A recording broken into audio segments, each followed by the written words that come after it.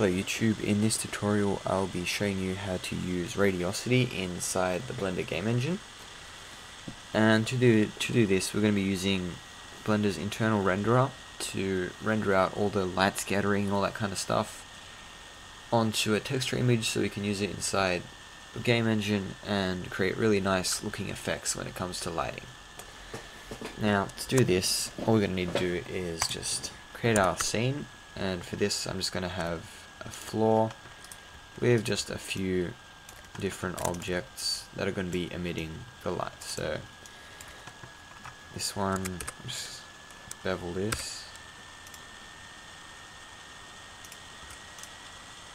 and there we go. So that's going to be one, and I'll just have three.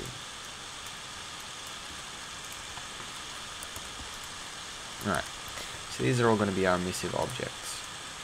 Now, to get everything set up, we're going to pop into Blender Game for a second and click on GLSL in the render settings. So now when we press Alt Z, we get a nice little kind of render preview. So we're just going to go back to Blender Render and we're going to set up our emit. So click on the object and give it a new material. This one will be red, so just call it red. Give it a red diffuse. There we go, and put emit up to something like 3, because we want this one to be nice and bright. And that's it for this one. Just turn off specular. If you go ahead and click render,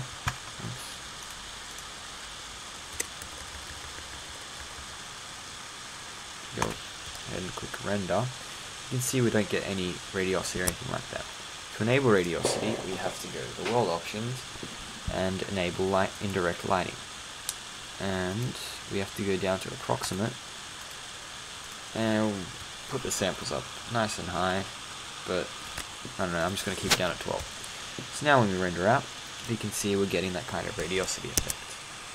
I want that a bit brighter, so I'm just going to go with my shading, put it up to like 8, see how that looks. Just click render. Yeah, I'm happy with that. So now we're just going to go over here, make this one green. Actually, I'm happy with that color. Put emit up to like 1.32. Don't know why that one's the same color. Call this one orange. And we're going to do our diffuse and make it orange. There we go. And put the emit up to 3. So now when we render, we get this kind of nice looking glowing effect. Now we're going to bake all that nice lookingness onto our floor. One sec. There we go. Alright, so we're going to give our floor a new material, call it floor, and we're just going to go ahead and give it a new texture, call this emit, make it an image or movie, create a new image, call it emit, and click OK. Now pop over to UV editing. We made it. Now select your plane, press tab, U unwrap, and that's going to send the UV coordinates over here. And then while in edit mode, we're going to select our emit texture that we created previously, go back to default, click over here to our render settings, go down to bake and select full bake. So now it's going to bake our texture. Actually, whoops, not full render, that way I think it renders all the shadows. Yeah, I made the mistake of going full render. Okay, go back and just select emission and deselect emit, that way you won't get any loop back errors or whatever that stuff is. And then you have to enable it again, and UV, didn't work. Oh yes, whoops. Delete all the lights in your scene first, my bad. Then select full render and bake.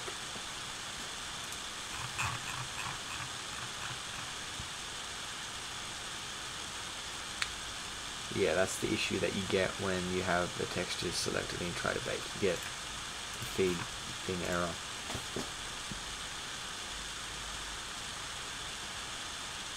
There we go. Okay, now we got to set up. So now we can go ahead and click emit for this, and as you can see, we've got our nice little kind of emission going. Unfortunately, this one's got a bit of a line here. I'm not really sure if you can see it. Right here. It's a nice black line. So I'm just going to scale this object up a bit, just so that little line's gone. Alright. So now that we have our scene, we will want to put some textures on it. We just don't want to. We want to have a scene with lights, you know. So we are going to give it a point lamp for fun, and we are going to give this a texture. So go down here, give it a new texture. I'm just going to give it a carpet texture, and it doesn't really matter what texture you put on, it can be anything. So preferably something dark, because it is emitting a lot of light. Now you want to go to emit and change it to a add, and bring it up on top. Go to your carpet and select specular color and turn it down just a bit. I'm just going to turn on normal. Okay. So here we have like our basic kind of emission scene.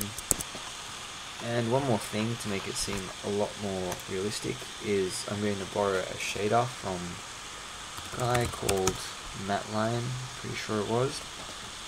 Just go on YouTube and type in Blender third person shooter.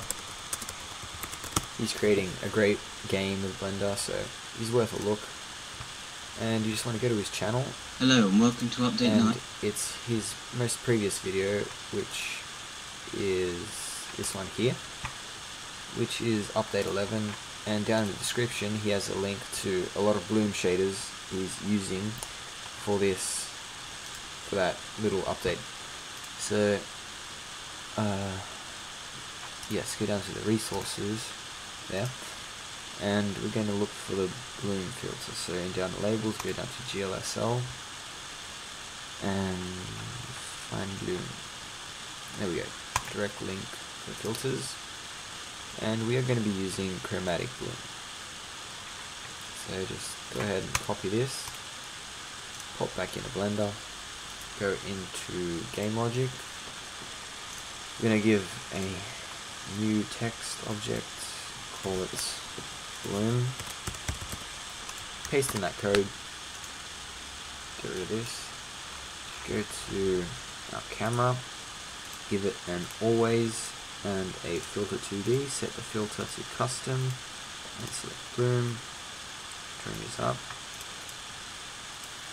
So now when we go into camera view and press P to play, we get a kind of glowing effect around it. I think that's a bit too much, so we're going to go to our float gain in the script and change it to about 5.5, see how that looks. That looks a bit better. And then you can just go ahead and pop a mouse look or anything like that on, and yeah, that's pretty much it. So this is a nice little tutorial showing you how to set up emissive objects inside the Blender game engine. So yeah, I hope you enjoyed the tutorial. Hope you don't mind waiting a few weeks for my tutorial releases.